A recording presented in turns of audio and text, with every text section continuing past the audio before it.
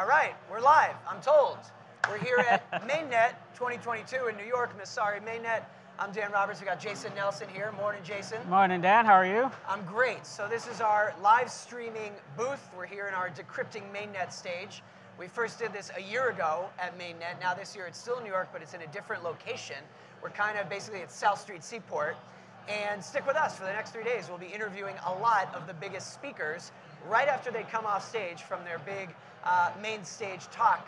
So Jason, what are you most excited about? We got a lot of DeFi at this conference. I'm looking forward to seeing how DeFi expands beyond the crypto sphere to the average person. I have a talk on that later today. We're going to be talking about how to introduce DeFi without creating degens, and how we could just make this stuff more mainstream. 100%. I mean, that's the most important thing in all of crypto is onboarding regular folks. And when it comes to DeFi, I always say it can't just be about making money. I mean, that has been the biggest problem for the industry, especially then when everything crashes. People point at all these liquidity pools and they say they're down bad, they're bankrupt. I mean, DeFi is going to have to evolve to the point where there are use cases other than just put this token into this pool and you'll get more of this other token and you'll make money and get rich. Right. Well, that's kind of the PR problem crypto has, is a lot of people outside of the industry thinks it's just about getting rich quick. So hopefully, moving into 2023, the industry can change that perception and make it something people actually want to incorporate into their daily lives. Yeah, 100%. Yep, and they're not getting rich right now because everyone's down bad. That'll be a big theme at this conference is everyone's here to talk about their investment firm or their DeFi protocol or their platform or their exchange. And it's like, okay, elephant in the room, everything is down bad right now. So it's kind of a tough time to be making the pitch to people that they should be investing in crypto. Right, which is one of the things I'm more than likely going to touch on, because how do you convince someone to get into a market that looks like this? Yeah. Most of us are already in this industry. We're not trying to convince people to come into it, or these guys aren't, I should say. Right. So, but how do you do it when there's nothing but red? Yeah. Yeah, that's a tough sell. Well, there's so much to talk about. I'm glad you mentioned your panel. We have a whole team of Decrypt reporters here for the next 3 days, and many of them have on-stage panels that you can watch separately. But here we'll have our booth. We'll be asking people candid, one-on-one questions. We'll have real conversations. So stick with us, and when we're not live streaming, we'll have our little intermission screen, but we'll be back very soon. So next up, we think we're going to have the founder of Solana, Anatoly Yakovenko. So that'll be in just a few minutes. Jason, thank you so much. Thank you. Everyone stay tuned for more Jason and more of our great Decrypt staff. And we'll say goodbye for now. Thanks for joining us. Awesome to be here. All right, good stuff. We're at Decrypting Mainnet, Messari Mainnet. Well, let's start this way. I was chatting a week ago. You know, we're in full-blown conference circuit. You know, fall is conference season. So a week ago, I was at SALT in New York, and I talked to your co-founder, Raj Gokal. And it was just about to be the Ethereum merge. And he said, well, the merge I'm watching more closely is the Helium transition to Solana, which I thought was funny. And a lot of people on Twitter who like Solana were saying that. Talk to us about how that went. We have a news story on that today. Helium moving its network over to Solana, to your chain. Yeah, that's pretty exciting. So I think that just speaks to the intelligence of that team. I think what's cool about it is when we started building Solana, we were already pretty close with Helium. In fact, like I basically interviewed at Helium before Solana was like a thing. We're getting a scoop here. Yeah. But Solana didn't exist yet, and Helium really needed a high-performance network, and they built their own. But you know, it takes a lot of work to build a network. It takes a lot of work to take it from just working and being built to that next stage of like reliability and performance. So at this juncture for them, it makes a lot of sense to drop their own L1 and to move to Solana. You know, Helium or Nova Labs just announced Helium Mobile, a partnership with T-Mobile to create a true crypto-powered wireless service. You know, what's your take on that and sort of the opportunity you see there? This is pretty crazy. Just like I worked at Qualcomm for you know over a decade. We were trying to figure out a way to like build microcells and to give users like the ability to run their own networks and all this stuff, and none of the carriers would have it. This was basically like an impossible battle for engineers. So I'm really excited about like just the idea of like being able to put your own 5G router at home and have it like function as part of like a decentralized carrier. Just the possibilities are like pretty endless. You can really make this stuff programmable, use it as like a service layer like you use AWS. Just like So me as an engineer, I'm just like as excited as can be. And obviously, Labs is building a phone, right? The Yeah, Saga. show the phone. There it is. It's an awesome Android phone. It's slick. It's fast. And like the hope is that this device can work on a decentralized network like Helium. So that would be, a crypto first phone working on a crypto carrier. It would be awesome. I mean, no joke, it's really cool to see that. And what I think about right away is just bringing crypto mainstream to the average consumer. We talk about that a lot because, there's a lot of DeFi talk at this conference. There's a lot of DeFi talk, obviously, everywhere in crypto. But to me, the problem with all the promise of DeFi has been mostly that it's been just for making money. People are excited because they can put this token into this pool and make more money. But when you talk about a Solana phone, or when you talk about working with Helium and a network, that's actual real-world use cases. So, what else excites you, whether it's Solana or anything else, in terms of that effort to onboard more people to crypto? So I think the next applications for crypto are going to be more complex, more rich, have more interactions, and just really be that like what you expect at a Web2 app. It's not going to be just clicking on tokens. And to support that, you need extremely simple, awesome custody solutions. So, which is why the Saga exists. You need the phone to be a hardware wallet, basically, right? Users can't be at risk with their gaming NFTs if they really value them, right? Every time they use these applications. So to me, this is kind of the next obvious step in crypto is how do we make custody simple, custody awesome, and the user experience to be as good as Apple Pay, and then how do we build applications that leverage that? I wanted to ask about the reaction to the Saga announcement. You had some people who were like, this is a big swing, this is a huge investment and important. You had other people who were like, well, previous crypto-infused phones, lol, that stuff just didn't work out. Did you expect that kind of reaction? And what's your reaction to that? Yeah, absolutely. So it's really, really hard to build a phone. While at Qualcomm, I worked on half a dozen devices that failed. The Windows Phone, the Amazon Fire, a bunch of ones. So this is an uphill battle, but I think the opportunity is right now because the business models for Web3 are so different than Web2. Magic Eden can't build an application for mobile where a user is charged 30% more for an NFT purchase. And Magic Eden can't eat that 30% cost because this isn't content that they own. This is true user-generated content owned by the user. And this is different from how Web2 operates. Web2 platforms expect the platform to own the content, and you're really just renting all the content from them. So this transition is going to be really, really hard for all of these intermediaries that are getting a 30% cut out of the middle, but it's necessary. I think it's just, you can't have a digital economy where there's a middleman that takes 30% tax and everything. And if it's hard for them and they don't survive, too bad. Yeah. I got one more for you, and then if you have one more. Yeah. Got to ask you about your take on the Ethereum merge. We don't talk about that. No, I'm just kidding. But the ETH merge happened. It went off without a hitch. Tech-wise, ETH down terribly since then, which has been interesting. You guys obviously get framed, probably to your annoyance, a lot as an Ethereum competitor, Ethereum killer. What was your overall reaction to the merge?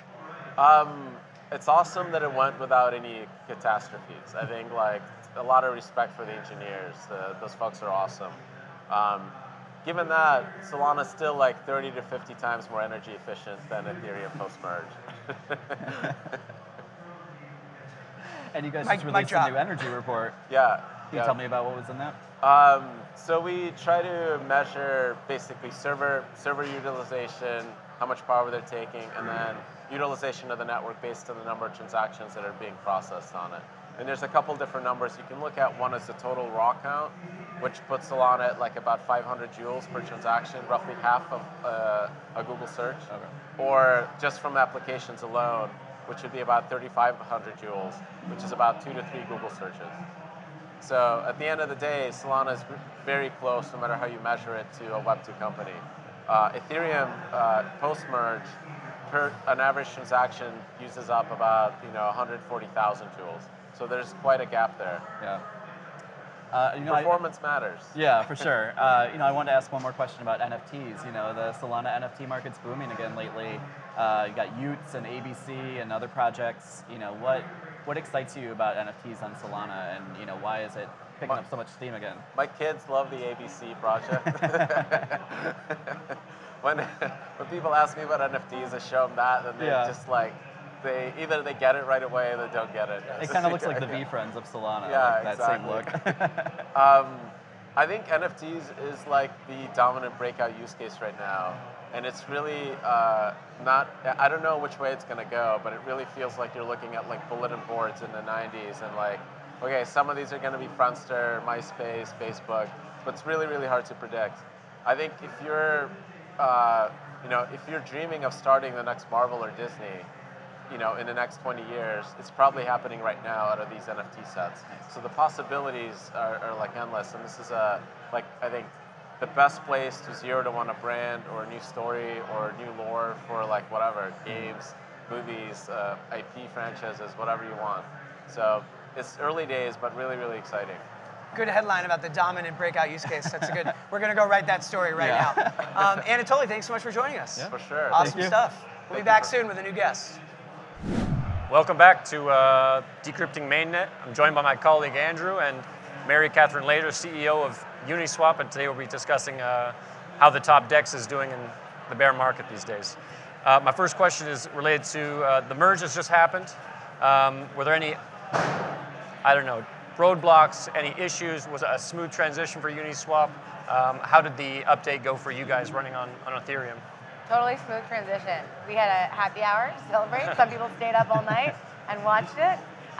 But overall, I think it was such a win for Ethereum, for the Ethereum Foundation, for the Ethereum community.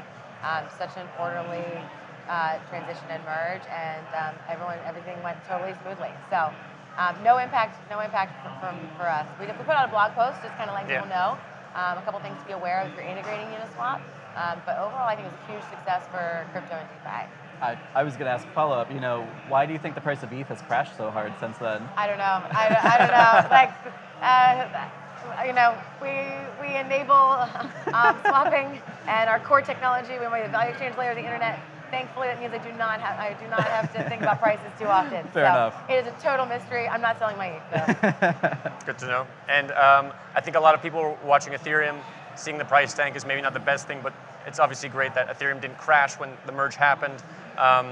How are other people looking at Uniswap to determine how Uniswap is doing in terms of success beyond whether it's crashed or anything like that? I know a lot of people look at TVL, total value locked in the protocol, and how do you guys measure success at Uniswap? Yeah, so total value locked is really not how we measure success, and it's a misleading metric and not the right indicator of how successful, impactful, useful of DEX is. And that's because Uniswap Protocol v3, which we launched in May of 2021, is about 4,000 times more capital efficient. So that means you can have many, many, many multiples of trading activity supported by a fraction of the liquidity on any other decentralized exchange. What we do look at, what we care a lot about, is are more people using DeFi? Are more people using the Uniswap protocol? Are more people using the web app that we built and that helps make it sort of easy to use and navigate? We care most about whether more and more people are using DeFi, and that's what we think so much of the opportunity that we're focused on capturing. We also look at volume, we look at median trade size to get a sense of like, what are people using Uniswap protocol and our web app for? Are they using it to buy a token because they want to participate in a DAO? Are they using it for trading strategies at a much higher volume, something in between? And then overall, we look at our market share. So we look at our market share as a share of the total volume traded on decentralized exchanges, and we've been pretty steady around 75% for months, and we've held strong at that number. Our users have dropped off a little bit, but not as much as the space overall. And so overall, I think this has been a period of strength for us. I think the bear market's really solidified the protocol's position, and then at Uniswap Labs, we're really excited about a lot of products we have in the works that will help make it easier to use DeFi. Gotcha. And to what extent are you? How do you think you'll expand Uniswap's market share at the moment?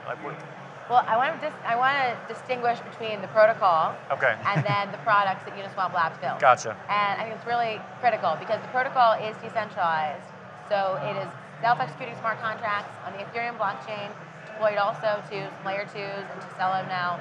But the Uniswap Labs team, which is a team of 90 people now based in New York City, can't change the protocol. We could all go home, and as you guys know, protocol will continue to operate.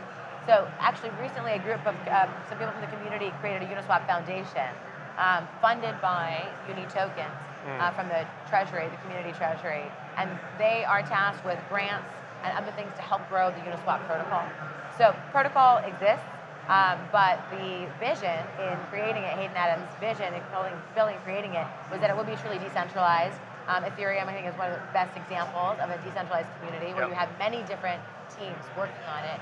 So our core team, the team that I represent, is just one of several teams that works on the protocol. So all that is to say, how do we grow the protocol? Foundation is supporting many people who have ideas how to grow the protocol. That's everything from education grants, community grants to drive more support in Discord and other channels, to people want to put forward governance proposals to deploy it on other chains or layer 2s. And people have all kinds of ideas, but literally anyone who has an idea can put forward a proposal for a grant to help grow the protocol. Gotcha. Sorry, go ahead.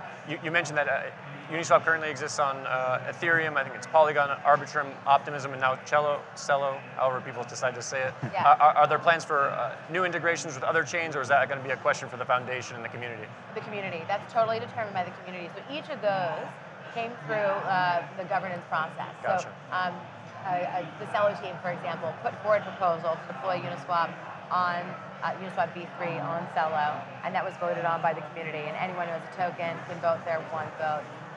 So that's a question for the community. Again, if people want to, if the Avalanche team wants to deploy on Avalanche, shout out Avalanche. Put it forward. One of the major, yeah, exactly. One of the major, there's one that came to mind. One of the major challenges, though, is just the message passing between chains. So you have to be able to, our governance process is still governed on Ethereum mainnet effectively. And so activity that takes place on other deployments of V3 need to be able to kind of communicate with the governance process. So figuring out the most secure way to bridge is really important.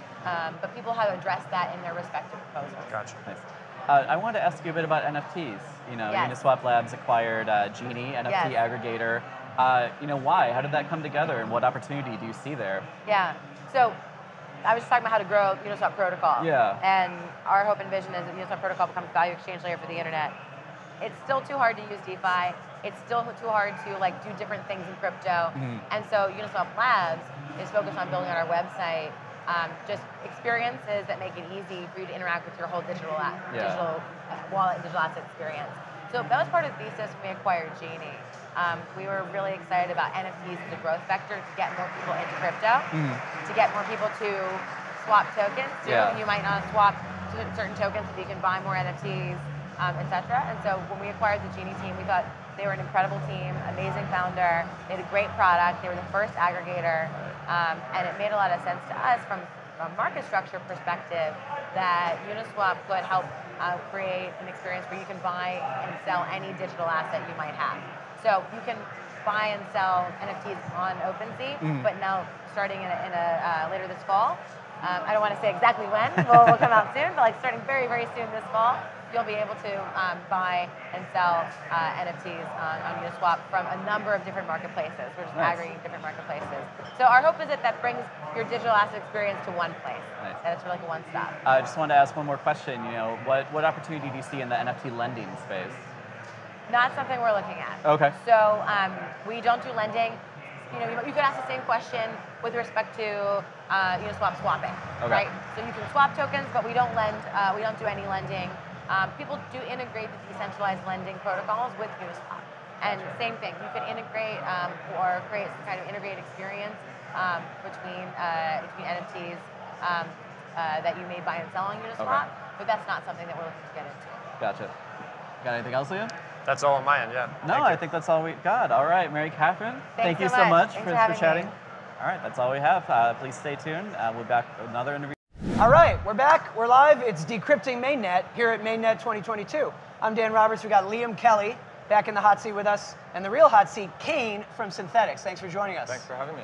Thanks for being here. You just did your on-stage panel. I did. Came right in here to talk to us. We want to talk about all kinds of things. Liam has DeFi questions, Ethereum merge, but I want to start this way. At this conference 1 year ago, it opened with someone, not you, getting served by the SEC, and that someone was Do Kwon. At the time, I remember people saying, maybe it was Kain from Synthetix, and then it wasn't. But let's talk regulation. Let's talk like SEC, a lot of troubling comments recently from the SEC about tokens, and what do you make of US regulation and all the noise we're hearing? I mean, it's funny, actually. I was almost going to make the joke on stage where I was like, I managed to get through without a subpoena. But after my talk, I don't know, maybe they'll be looking for me. But look, I think the reality is that regulators in the US have just become much more aggressive about crypto regulation than they were. They've, I think, been sort of going after really obvious bad actors for a long time, right? Like for years and years.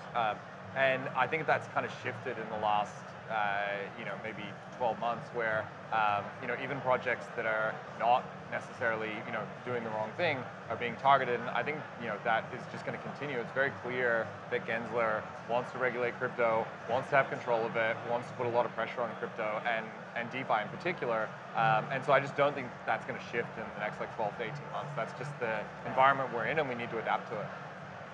Sure, and how do you think DeFi is going to react to this kind of incoming of regulation? It's supposed to be a decentralized, unstoppable world of finance, but it's looking a little bit more stoppable by the day. Well, I think there's kind of two forks we can go down. One is that projects kind of capitulate and go down this regulated pathway, this hybrid path of having KYC, having AML checks and identity checks and all that sort of stuff, and blocking particular jurisdictions and all kinds of stuff. I think that's one path we can go down, and it may even be that and I think the reality is the projects that are forced down that path are probably going to be the more centralized projects. I think the other path is that it forces projects to get serious about decentralization and censorship resistance and stop with the governance theater and a lot of the stuff that we've seen over the last 2 or 3 years. Because the reality is that if a regulator has an attack vector and wants you to stop doing something, they can do it. That's intense. All right. Yeah, exactly. Back in Berlin. Yeah, no. The music is extremely loud. Yeah. Sounds like you've been reading a little bit of Rune Christensen's endgame plan. This idea that there's going to be two paths to go down. What is actually so bad about crypto or DeFi in particular becoming just the next fintech? That doesn't necessarily seem to be a bad thing. Or how do you see that in your eyes? I think it's not necessarily a bad thing. It's ideologically confusing though. This idea of having this hybrid system, which is decentralized at its core, but then has all of these layers of centralization on top of it. And unfortunately, in order to, at least right now with the technology we have, in order to enforce AML checks, KYC checks, etc., there is a degree of centralization that's required. It's not, unimaginable to believe that we'll have projects that will find a way of doing these things in a decentralized fashion. And in fact, I think there are a lot of projects that are trying to do it. If we can do these checks and have some sort of regulatory compliance that's decentralized, then I probably have less of an issue with it. I just think that it's been very difficult to achieve that, and so forcing regulation and forcing all of these kinds of systems on top of a decentralized platform sort of undermines a lot of the utility that you have in a decentralized platform itself. So that's my main objection. You mentioned that phrase governance theater. And if we can talk about DAOs a little bit, I've been ranting, as Liam knows, for a long time about how, to me, DAO has already become a misnomer. I mean, most of them, they're not decentralized, they're not autonomous, there's nothing autonomous about them, it's human beings voting. And in many cases, they say, well, look, here's an action we chose to take. Well, the DAO voted. Well, yeah, a few key people who have more weight, and it's the leaders. What's going to happen next in terms of progressing to the point where this really is decentralized governance? I mean, it kind of has a long way to go. It's been very idealistic for now. I think the fundamental thing is there some discretion in the decision-making process, right? So are there people who have the ability to influence outside of whatever the governance framework is, a decision?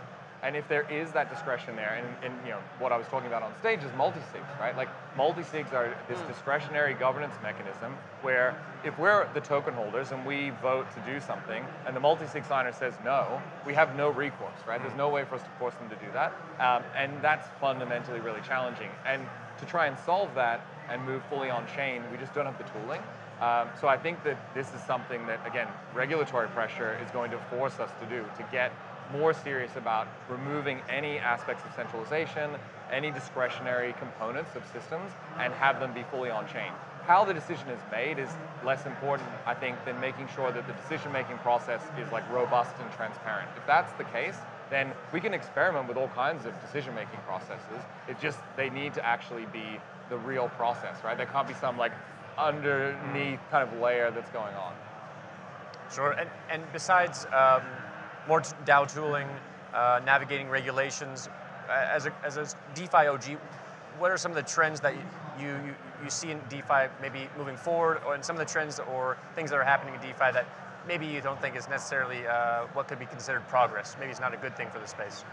I think on the positive side, this transition towards like revenue, right? Like towards tracking revenue, looking at fees that are generated, assessing projects based on like are people paying for this service?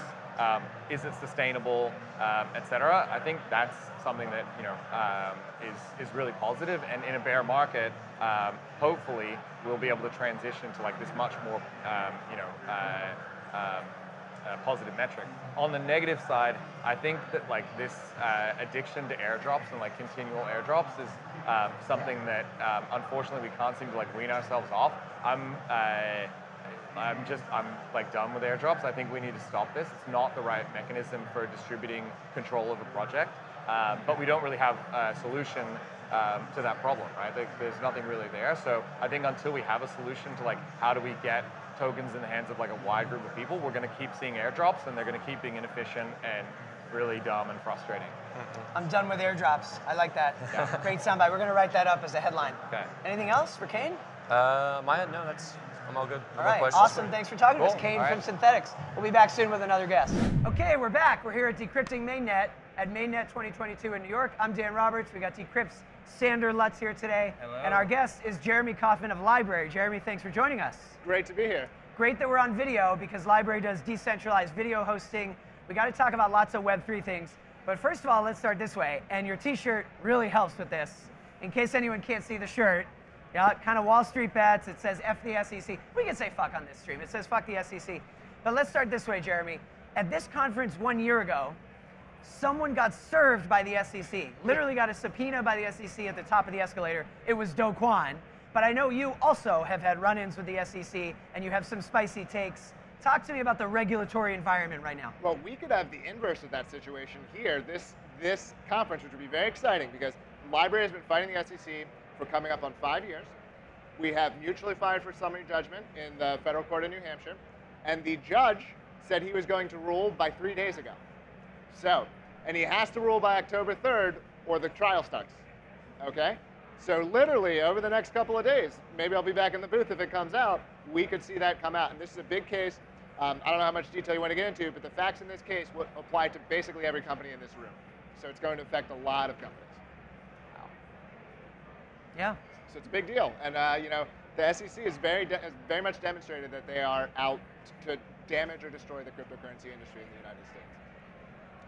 Speaking of legal matters and in New Hampshire, in addition to all the work you do with Library, you are currently on the ballot, I believe, as the Libertarian Party candidate for Senate in New Hampshire right now. Could you speak a bit about the politics of that campaign and how that ties in or doesn't tie in to your work in crypto? Sure. Well, I mean, that's the only way we can make blockchain legal, right? We got to get into office.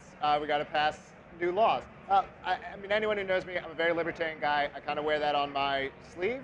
And so I figured, why not run for office? And I've been doing that. I've been trying to get the libertarian message out there. I've been making these viral videos. A lot of them have 500,000 to 1 million views now. They're these satirical political ads. And to me, it's just another way of spreading the message, spreading the gospel of voluntary interaction, free markets. I mean, this is where my heart is at. That's why I live in New Hampshire, by the way, is because that's the most pro-liberty state. So you're not going to find many states where you got people like me and Bruce Fenton running for office. So if you're a Liberty person, come up, check out the Free State Project. But yeah, I mean, that's what it's about. My work is about that as well. But people deserve to have the choice of what kind of content they want to watch. If you think something is distasteful, it's just none of your business. If a creator and a fan want to have a relationship, and that's why millions of people are now watching videos on places like Odyssey, which is the most popular library app, because people are fed up. So, I think this is true politically, and I definitely think it's true with social media. The people are tired of having these bureaucrats, these middlemen making these decisions for them. On the subject of those viral videos, one I came across, which I would appreciate some insight into maybe, now that I have you here. It was about the threat posed to New Hampshire by citizens of Massachusetts infiltrating New Hampshire. Wait, I'm from Massachusetts. I haven't seen this video. Well, I'm very concerned. We want to keep the sort of the progressive values outside of New Hampshire. I think we're doing a good job defending it. It is satirical ad, of course, but I'm suggesting that we build a wall with Massachusetts. This is the real border I'm concerned about. No, the truth is actually that the people who move from Massachusetts to New Hampshire tend to be great people. They tend to be the people who don't like the Massachusetts taxes and the Massachusetts gun laws and this kind of thing. But yeah, there's a real political movement to concentrate libertarian and crypto people. There's a ton of crypto people. Naomi Brockwell's up there. A bunch of other people. We have pro Bitcoin, pro crypto state reps like Keith Ammon. I'll give him a shout out. He'll pass. You send him a pro crypto bill, it will be introduced the next session, guaranteed. So we're really making a difference. This is a good segue. I mean, we can name Elizabeth Warren, we can name any number of sitting senators or Congress people. What do you make in general of how the two main political parties have said and done toward crypto? Because it's been a little surprising, maybe not surprising, but it doesn't always fall on the lines you would think. I mean, some of the loudest, most pro-crypto people have been Republicans. Then there's some young progressive Dems who've said, yeah, I think blockchain is great. And then some of the most vitriolic anti-crypto people, there's been a few on both sides, but maybe more of them Democrats than people would have expected. What do you make of where things stand? Yeah, well, I'm generally somewhat skeptical of democracy. I think democracy is kind of why we have such bad politicians on both sides. But crypto is actually one of the spaces where everything that's bad about democracy will actually help. Because we have, and I'm actually optimistic for this reason, because we have this massive cohort of people that really care. And democracy is very good at catering to minority interests that really care about something when there's not another side. And that's why the politicians are waiting. And look, politicians are generally unprincipled narcissists, so they don't actually have real positions. But if enough people care about something, then they'll care. And that's why look, I'm glad that whoever they are, I'm not specifically calling out any of the pro-crypto politicians, but they're wading in because they see this is an issue that a base of people care about. And there's not a counter base. There aren't that many people that are out there that are actually anti-crypto. I know we see they're just especially vocal. We see this fringe on Twitter, but no one's going to go into the ballot box and not vote for someone because they're good on crypto. Whereas there are people who will go into the ballot and they will vote because that politician is good on crypto. So that's why I think the good guys are going to win this one. So if you are skeptical of democracy as a model of governance, are there any other national models globally that you find preferable, or specifically with relation to crypto, you consider to currently be more effective? Well, I mean, I think if you like your democracy, you should be allowed to keep it. I'm not trying to take democracy away from anyone. But I mean, I would say look at the works of someone like Curtis Yarvin and his ideas of a patchwork, or you could go back even earlier to someone like David Friedman and his machinery of freedom. What the biggest problem in our current society, and it's the same, this is one of the things that Web3 fixes, and my company fixes, is its exit rights. It's not voice. It's exit that we lack. When YouTube takes my channel away, right, it's because I can't easily leave and go somewhere else. And the whole model of my work is to restore exit rights. It says you get to own your identity, you get to own what you publish. If you want to take that stuff with you out of any place, so if you want to leave Odyssey, you can download your wallet, take it into Library Desktop, take it into other apps, there's other ones, you can take it into those other places. If we want our politics to get better, we need to restore exit rights. We need an ability for people to leave places that don't work and go to places that do work. And right now, there's no ability to do something new.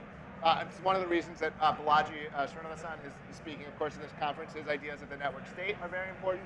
Free State Project is very important. Seasteading is very important. We need new governance. We need new ways of doing things. And we need people to be allowed to voluntarily participate in those systems. And if we do that, not only will we discover new things, we'll see the existing systems get better because they start to feel that competitive pressure.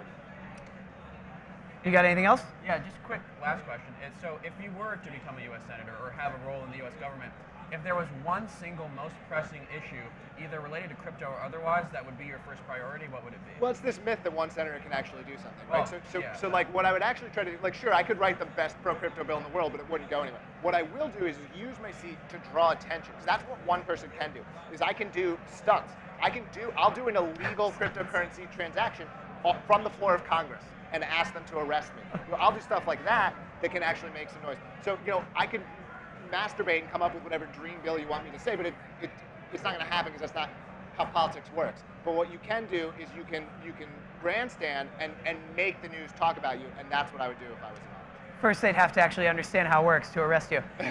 Let's end on this, especially because you're an advocate for the space and the tech, and you're getting your talking points down. What would you say in general to all the people who they look at conferences like this? I know they're out there. I know you said there aren't as many of them as we think, but they're out there, and they just think, especially you look at the price, you look at the bear market, everything is down bad. It's kind of a tough time to be making the crypto pitch to regular folks. Why are the skeptics and the doubters wrong about this whole industry? Well, I mean, I think some of them have some points. There's parts of the industry I don't like, so I'm actually not even going to say they're entirely wrong. What crypto can do, we need to focus on crypto solving real problems, right? Like if you look, and Brave solves a real problem. Library solves a real problem. We have real problem. Bitcoin solves a real problem. And by the way, by omitting something, I'm not saying it doesn't solve a real problem. But we have real problems. Right? Right now there's this big fight over credit card companies tracking firearms transactions. Okay, Bitcoin came out in 2014, right? 2013. It's 2022. Why is Bitcoin still not solving this problem? Why do I have to care as a firearm, if I'm a firearms seller? Why do I have to care that the credit card company, why aren't we there yet? I mean, this is what we need to be solving. People who want to do DeFi should be able to do whatever they want, but we need to be fixing this in the real world. People shouldn't be told to buy Bitcoin because they shouldn't have to understand the Federal Reserve. They should be able to buy Bitcoin because it does something better. And this is what we need to be focused on as an industry. So I have some criticisms of the industry. I'm obviously a huge optimist. That's why I'm here. But you should be able to go directly to someone and say, not do this to make money, not do this to 10x. Do this because you can do this thing that you couldn't do before. And that's the answer the crypto industry needs to be able to give to win people over. It definitely can't just be about making more money, because right now people aren't making money anyway. Jeremy, thanks so much for joining us. Great chat, and we'll have you back on soon. We'll talk to you again. Awesome. We'll be back soon with our next guest. Okay, we're back. We're live. We're at Decrypting Mainnet here at Mainnet in NYC, Mainnet 2022. I'm Dan Roberts with Decrypt, and I have Illia from Near, the founder of Near. Thanks for joining us. Thank you for inviting. Awesome. So, Illia, there's lots to talk about. I mean, we got a hustling, bustling crypto conference here, even though it's a bear market. There's a lot of things to get into. But let me just start with an easy one. What is new and exciting at Near that everyone should know in the world of smart contracts? What's going on?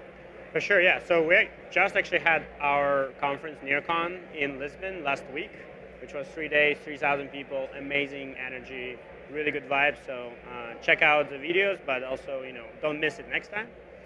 But there was a lot of things coming out.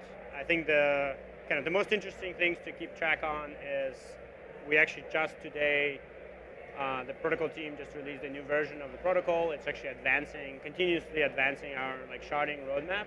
So this is increasing number of validators, decentralizing, reducing the requirements for the nodes as well, while kind of adding extra capacity. We had Sweatcoin launched. So Sweatcoin is a move-to-earn app that has 120 million installs in first week. So they separated wallet into a separate app, which is an amazing user experience. And they got 2 million installs for that app in first week. They're right now top app in Web3 on weekly active users. And they probably are the top app on users, period, because they actually don't, they're a Sybil-resistant system, so they actually don't have bots versus most probably other apps that have account-based is probably a bot. That's good, get them out, no bots. No, I mean, it's not about that. It's just the numbers you look at, weekly active accounts, it's accounts, so there's a lot of, if you're talking about PancakeSwap or Uniswap, etc., there's a lot of bots that are training there.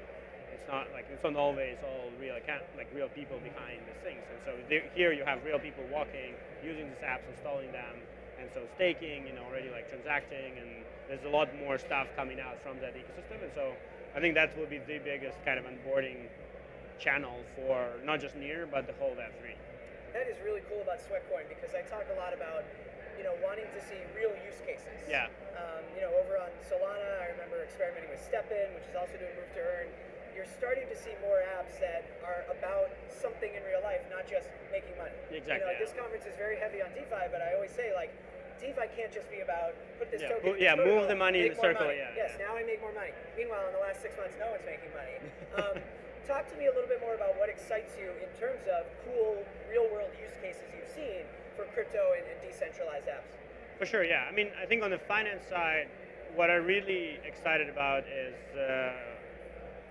combining of kind of bringing crypto into real world, right? So this is in both ways. Like one of the cool projects called NearPay, they actually allowing you to use your Near account as a bank account. So you can issue a credit card, and with Apple Pay and Google Pay over time, you will have IBAN, so you can wire money. So it turns that account, but then obviously from there you can use also DeFi and everything and trade and whatever, but it kind of it gives you an experience of a neobank versus a crypto experience where you're what is going on, right? And so I think from there's a lot of interesting things from bringing real world assets, right? I mean, this can be equities, this can be mortgages, any kind of things like that you can bring in and actually expose it to this bigger kind of audience that is interested in different ways to interact. I think the other pillar is creative, right? I think we've seen obviously NFTs as a driver, but it's just a tool, right? The reality is it's about people being creative and being able to find their audience and market and being very close to them. And that's why I think the next sector that have not been yet very hip and hyped is social, is where actually because bringing this now that you have finance and creative side, you have all those communities and ecosystems, and so right now they're all sitting in Discord, which is, to be clear, not the modern world social network. It's not? Discord isn't the whole world? Yeah, and so you'll see a lot more kind of social, new interactions, new ways to incentivize and nudge people in different directions. I think one of the apps that again launched in NearCon is Niche, which is from founder of Tinder and Bumble, that they're building pretty much a NFT-enabled sub-communities. So let's say if you do have a NFT, you can, or from a collection, or from a feature, or maybe just a ticket for a concert, you can build a sub-community around that, and it's very Instagram, TikTok experience, chats and stuff like this. So I think that's really the interesting direction where it's going to be kind of closing up the circle in a way, where you go from this creative space that forms communities start to form ecosystems and kind of this more vibrant places, and then they actually will want some ways of monetization, financialization. They'll launch tokens, they'll create economy around that, and so we kind of have more and more, it's almost like economy supply chain, yes. And more value created. I hope so. That sounds great. You guys are proof of stake. Near is a proof of stake chain. So you were already proof of stake. Let's talk a little bit about the Ethereum merge, which just happened. People thought that was going to be really big for the space. It happened. The tech went off without a hitch, using less energy now, but of course, ETH, the asset, way down since then. But as someone who has I don't want to say a rival, blockchain, what did you make of the Ethereum merge and the reaction to it? I mean, honestly, I am a big proof of stake I'm against proof of work, to be clear, for a few different reasons, and I was happy to see this transition happening for sure. I think the Ethereum has a very hard job of making sure that everything is correct and coordinating way bigger ecosystem, right, than any of us, and so I think that we should celebrate that they're able to. I think for me generally, I believe in continuous innovation, continuous improvement, and that's kind of near. You're not there, but you can always get closer. And so I think for me, the part of the lesson here is really about how do we actually build decentralized governance? Because I think the fact that it was it wasn't that super active that people were trying to fork proof of work. I was actually expecting more activity there.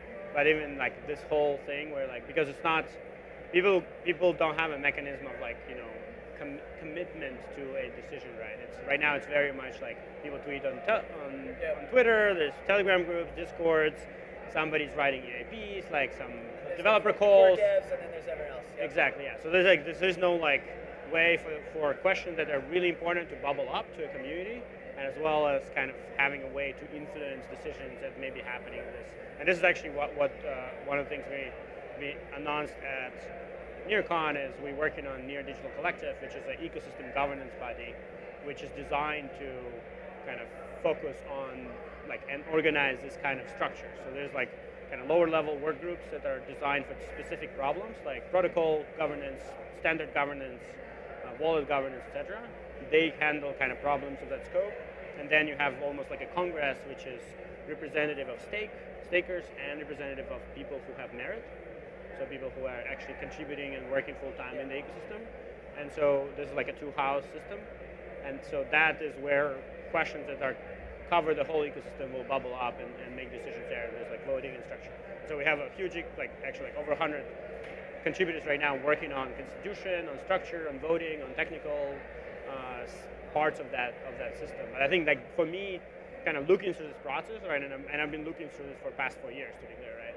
I think that's the lesson I take. They did an amazing job, but it was very, very inefficient in a way because they needed to kind of go against an absent process, so they needed to coordinate across a very unexisting structure, like a very decentralized and for a good reason, very decentralized structure that there's no way to commit and execute. It's always two-step forward, one-step back kind of thing. Yeah. But again, huge celebration they did an amazing job, and I know a lot of core developers, obviously huge props to them. Two last questions for you. One big one, everyone at this conference is talking about regulation, especially, it's a global issue, but here in the US is what gets the most attention because you have certain comments from SEC Chair Gary Gensler just the other day, some troubling comments about what constitutes a security. You guys have the token, everyone has the token. What would you like to see happen when it comes to regulation? What are you hoping will be the new framework? For sure, yeah. So I think of it from kind of product and first principles. So first principles is we want to protect users and investors, right? We don't want people to get scammed, to lose money, to interact with systems that are unsafe or not valid. And this is why SEC was formed, to protect investors from fraudulent activity.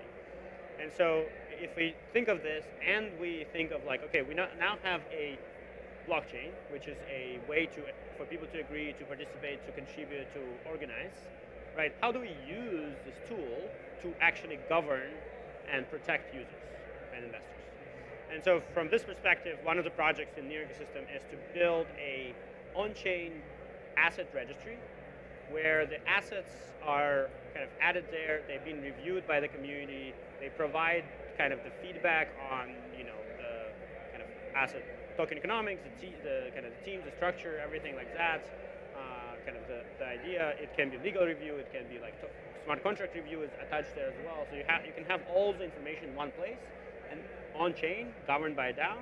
And now you can have all the other tools, wallets, other apps, exchanges, banks, insurance companies, SEC, whatever else, can source this data directly from on-chain to validate that this specific address, not just a USDT, or this specific address is indeed validated, security reviewed, and being used by a community in this ways. And maybe for each government and jurisdiction has a legal opinion from a lawyer as well committed on-chain. Right? So you can have all the information in one place, but then you still have should be a very diverse DAO of regulators, of industry experts who will be governing and kind of helping this process.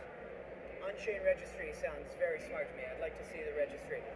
Let's end on this. I want to mention this. You are Ukrainian. Correct. We have covered in depth the ways in which crypto, at least for a time there at the beginning, and of course the biggest problem is people's memories are short and the news cycle moves on, and it's you guys are at war. We covered all the ways in which crypto was sent to Ukraine, donated to certain causes. There were DAOs that we wrote about that raised money. Is that still happening? How have you seen crypto be involved in the fight over there?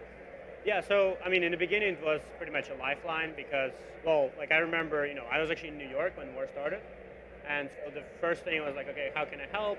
I want to donate some money. and it was like, well, is banks going to be okay? Like, are they going to be bombed? Like, you don't know, right? Like, if you send a wire transfer, it may arrive, may not arrive, maybe there's no bank tomorrow. And so crypto was actually a safe option.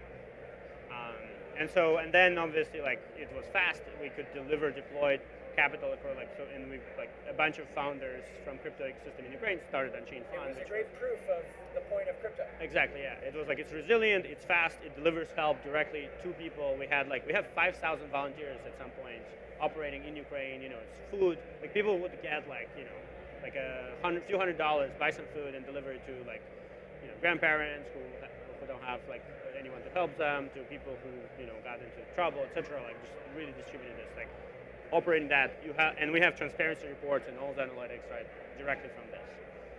I mean, yes, it kind of slowed down. So right now, actually, Unchained Fund is mostly focused on UBI. So it's a Unchained help card that women with children who may not have their spouse receive €25 per week per person and then they be pretty much able to live and kind of get out of the state where they cannot do anything.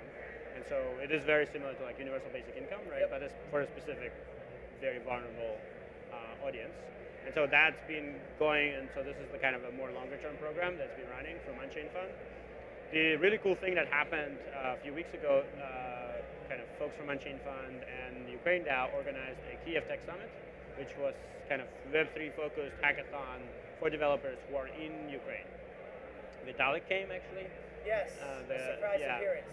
Yeah, and then the government was there, so it was really cool. And kind of the point there being, in Ukraine, a lot of developers are in outsourcing, and a lot of companies, their clients, have been cutting ties with Ukrainian companies because their risk model cannot acknowledge a company that's in a country which is at war. And the point is, Web3 doesn't care. Web3 doesn't care where you're coming from. Web3 doesn't care what's going on around you. If you build the great products and you deliver them to your users, you will be, rewarded with that. And so I think the point was to kind of educate Ukrainian developers in mass that there is an opportunity that actually spans beyond in this digital realm. And so I think that was pretty successful. It was, a lot of really great people who showed up. I was tuning in online, but yeah, it was really, really, really inspiring. So I think this is kind of the spirit. Is now it's more about how do we give the tools to people to be successful and actually bring money. And then as this war finishes up, Ukraine wins. Tomorrow, I think. Is how do we rebuild, right? So what are the can we have DAOs that buy out buildings and renovate them? Can we have organizations that maybe help a city, for example, and create a internal currency for the city to bootstrap liquidity because they don't actually have the local money. All kinds of things where you can actually deploy a very localized solution using blockchain technology to solve their problems. So I'm encouraging everyone to actually participate in that because there's a lot of use cases you can build out of that because a lot of regular infrastructure is destroyed, so you may as well actually innovate. That's very encouraging. I hope it ends very soon, and I hope crypto can continue to help. Illia, thanks for joining us. For sure, yeah. Illia, you only need to know the one name, Illia. And we will be right back here soon with another great guest.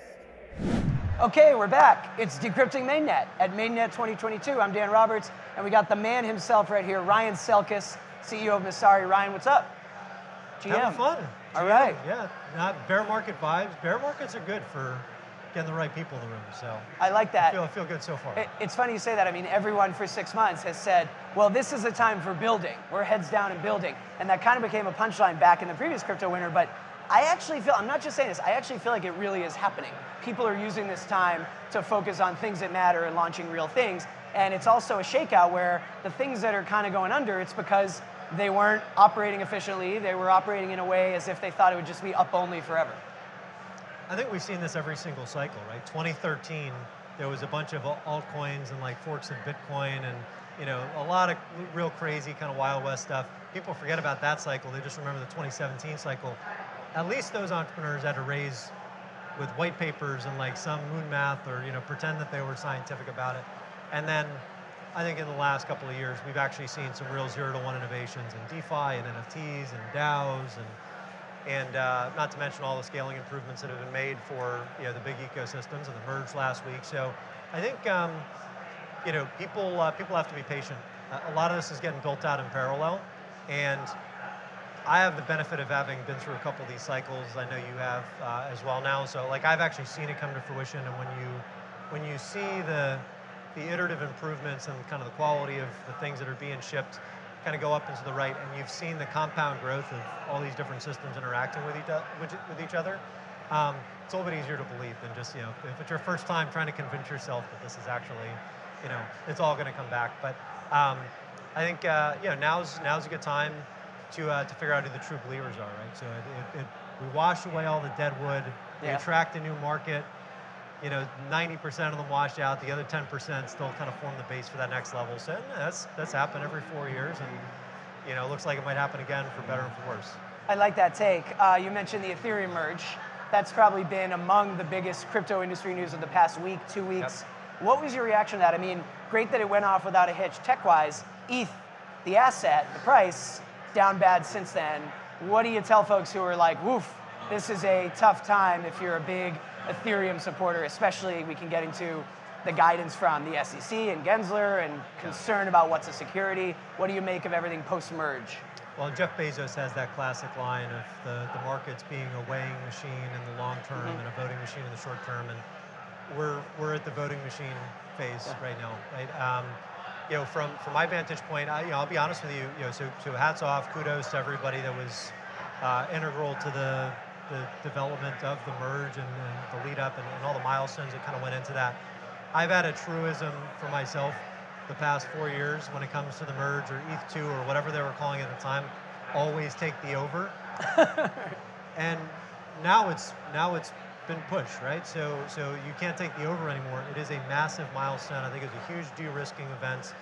And I think a lot of the criticisms about Ethereum being captured or just creating some other unforeseen or kind of unfavorable outcomes for the industry, I think that's largely overblown. I think it's a huge milestone, and in the medium to long term, it's going to be a massive tailwind, not just for Ethereum, but for anything that's EVM compatible, kind of building on that infrastructure. So excited. We're going to have Vitalik with Zuko for a session on Friday and be able to pick his brain a little bit. And then we have a few other folks on Ethereum Core and that have been kind of building up to the merge tomorrow morning as well. So we'll have some good perspectives here, and I know it's a relief that it's kind of on to the next challenge. But that one was a big monkey to get off the back. Shanghai fork next. Yes, that's so true that a lot of people looking from the outside looking in just don't realize just how impressive it is that it finally happened. Yep. I mean, being in this industry for years, forget just the price action. The merge happened instead of continuing to wait. Exactly. When's it going to come? A year ago at this conference, and we were here. We did our Decrypting Mainnet series. Someone got served by the SEC at the conference. Of course, it later came out that person was Do Kwon. Surprise, surprise. And that was back before all the Terra Luna collapse. Let's talk about the SEC. I love your voice on Twitter. You are uncut. You don't care. You'll say your view. What's your latest thinking on Sheriff Gensler, as many have called him? Well, I don't know if someone will have a similar incident this year, but we got the sniper rifles on the roof, so they're going to at least have to buy a ticket this year. I'm kidding, obviously. Or am I? No. So, look, I mean, that sort of thing happens. It's, we have a lot of really good folks, executives in the industry, and people that are pushing the envelope, mostly for the good. Sometimes in hindsight, things break and people get in trouble, and that's really been the nature of crypto since day one. But I think anytime you have a group of folks like this, just the law of large numbers, right? There's going to be thousands of folks here. Some of them are international. If some of them are under investigation, then that might happen from time to time. I don't get that vibe right now for sure. And so when it comes to the kind of the regulators in the U.S. and kind of policymakers, we have a CFTC commissioner that's going to be speaking with me Brian tomorrow. Quintens, the current one. Caroline Pham will be speaking with me for a fireside tomorrow. We have a representative from the DOJ who's going to be speaking on a privacy panel with someone from the Electric Cash Company and a couple of other privacy entrepreneurs. So, these should be conversations, right? Yep. There's a lot of positive innovation in the industry, and a lot of that's on display this week. The question is who's going to operate in good faith, it's not enough to say, come in and talk to us and, register with us and act in good faith if you haven't been operating in good faith. And so that's been largely the criticisms that I've had for the current SEC chair. And look, it is what it is, right? I will change my tune when we see a change in behavior. But I would say that hopefully that is becoming more the exception than the rule of engagement, not only in the US, but in Europe with policymakers. For the most part, people seem to be on the same page in terms of driving more constructive solutions versus the proverbial hammer that's looking for a nail. Great stuff. Last question for all those watching. I hope we got people watching our live stream and they'll watch the finished video. What would you say to people who are following along from home, watching the conference? Maybe they're wishing they were here, but they care about these things. They're in the industry. What would you tell people they should either look out for, or what's most interesting right now and exciting? Well, I think they should be here, so lesson learned for next year. I think now is just a time to decompress a little bit, absorb, learn. You can play with some of these applications now, right? Like, I mean, we forget that last year and a half, I mean, I remember during kind of the early stages of DeFi Summer, I said I wanted to do... Welcome to Decrypting Mainnet. We're here with Roneil of Audius. How's it going? It's going great. Having a great day out here. Awesome. Yeah, it's a little cold in this room, but we're doing great. And we want to talk about music, crypto, Web3, NFTs. How is music fitting into the crypto space? But first off, let's just get it out of the way for those who might not be familiar with Audius. Can you tell us a bit about what Audius is and how it's working in the music space? Totally, yeah. So Audius is a music community and discovery platform that puts the artist in control. So that putting the artist in control is kind of what differentiates Audius from a lot of the Web 2 era music distribution tools. And Audius is able to do that by being fully decentralized. So using the tool chain on Audius, as an artist, you're actually interacting directly with fans. You're distributing content directly to them. You're receiving payment back directly from them. And we think that's really key to kind of this emergent music economy that we're seeing around more direct commerce between artists and fans, and less, of the one-size-fits-all streaming that we see so far. What sort of growth have you seen with Audius over the last year or two? Yeah, so the product launched publicly about 2.5 years ago. Today serves about 7.5 million fans on a monthly basis, over 250,000 tracks, and recently crossed 1 million artists. 250,000 artists recently crossed about 1 million tracks. So yeah, we've seen growth continue through this market cycle of sorts, because the average Audius user is not even aware there's really any crypto there. They're getting the benefits of decentralization without without having to be super aware of how to use a wallet and all of these sorts of things.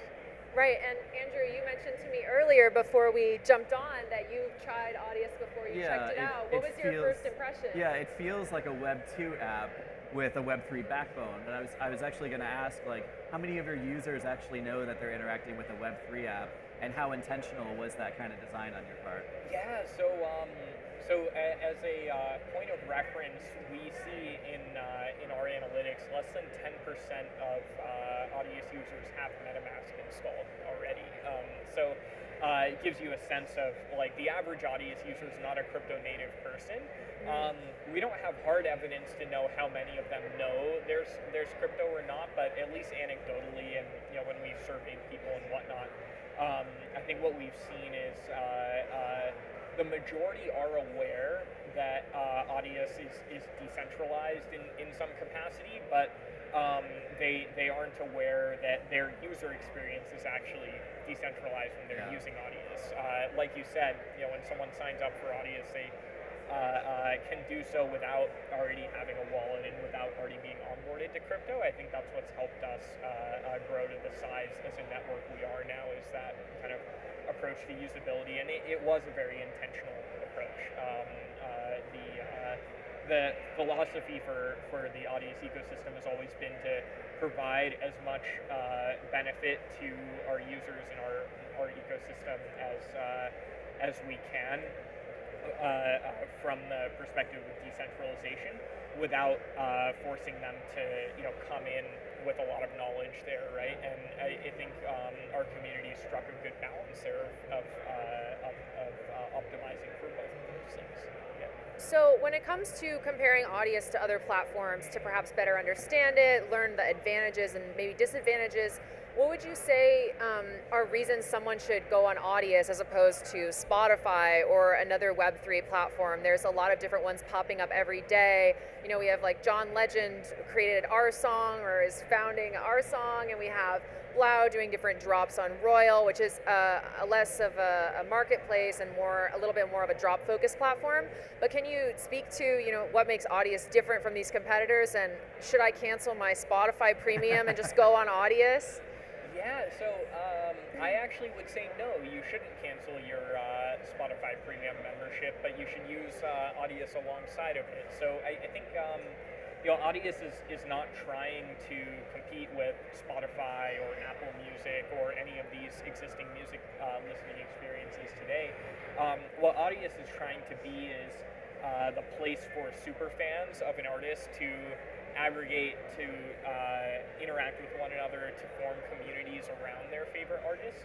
To date, that's what we've seen is, many of our larger artists, for example, that have large monthly listenerships and followings on other platforms, Audius is becoming the place, not where they share all the same things they share everywhere else, but where they're sharing like the works in progress, the content that didn't make it to the album, these things that like these highly engaged fans who want to hear everything that comes out from a given artist will search for and seek out. And those people come back to Audius again and again and again to hear this long tail content that they can't find anywhere else. That being the root of sort of this super fan relationship kind of building structure that exists on Audius. We actually see the kind of usage models and monetization models for Audius being much more akin to like a Patreon or like an OnlyFans sort of a thing where you're, as a fan, getting that level of closeness relationship with the artist, and we do like a Spotify or something. With respect to the crypto native folks building at that intersection of Web3 and crypto, we're more than excited to see lots and lots of folks exploring these different trade-offs, use cases, and I think that's one of the amazing things about this space too is even though things might appear to be competitive on the surface, like Justin Blau is an advisor to Audius from way back when, and like we're big fans of Roneil. It's not the market opportunity we're going after, but I'm excited that someone is, and there's a lot of space for all of us to play here. So. And what would you say to artists, maybe independent musicians or even big artists who are a little wary of crypto and they've sort of heard about, crypto's bad or dangerous or a scam, whatever? What would you say to those artists who are maybe a little curious or a little wary and they're not really sure about how crypto could change music? Yeah, my biggest advice would be just try it.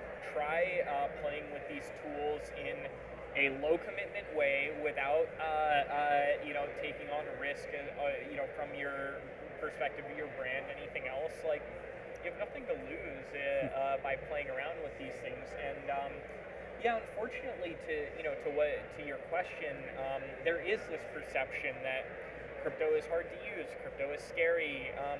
My money is going to get stolen from me if I'm in crypto, or